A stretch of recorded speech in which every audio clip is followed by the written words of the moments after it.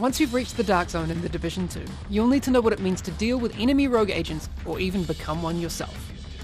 The rogue progression in The Division 2 can be split into 3 different statuses: Rogue, Disavowed, and Manhunt.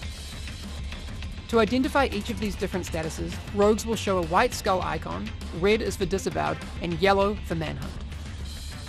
The rogue status that is represented by a white icon is new to The Division 2 and focuses on actions like stealing other players' loot, hijacking supply drops, and cutting the rope of other agents' extractions. Doing any of these will put you into rogue status. You'll then want to gain access to the Thieves' Den, a hidden instance that is only discoverable by agents in this specific rogue status.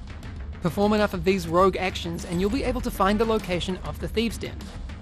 The Disavowed status is reached by killing other agents, and the level of this status is raised with each kill until you reach Manhunt status. Players that manage to take out a Disavowed agent will be handsomely rewarded though, so watch your back. Then, once you reach Manhunt status, your goal is to clear yourself at a terminal. These random terminals will show on the map. The next choice you're going to have to make is whether or not you want to increase your Manhunt status or cash out at the first available terminal. For the ultimate reward, you'll need to risk it all while other players in the vicinity will be able to see the location of the final terminal.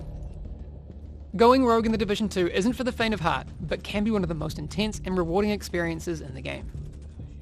Make sure you watch your 6 though. There are agents out there that are ready to claim their own reward for taking you out.